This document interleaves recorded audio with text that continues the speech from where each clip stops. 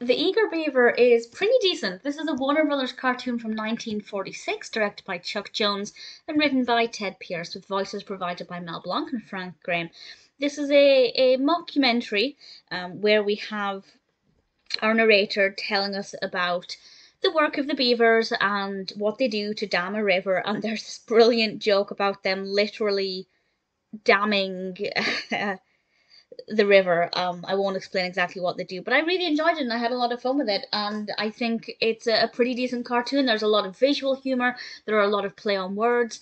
The characters are interesting enough. There was no one beaver that stood out to me more than the others. There are quite a lot of beavers as well, which was a really pleasant surprise, because often with this kind of cartoon there'll maybe be one or two, maybe three of them to illustrate what the narrator is saying. But we had quite a lot of them. Very well animated, great pacing, sustained my attention pretty much all the way through. There were a few things here and there that were maybe not as funny as all of it, but I thought it was pretty well done, very well written, really well animated. Had a lot of fun with it and thought it was a pretty decent cartoon.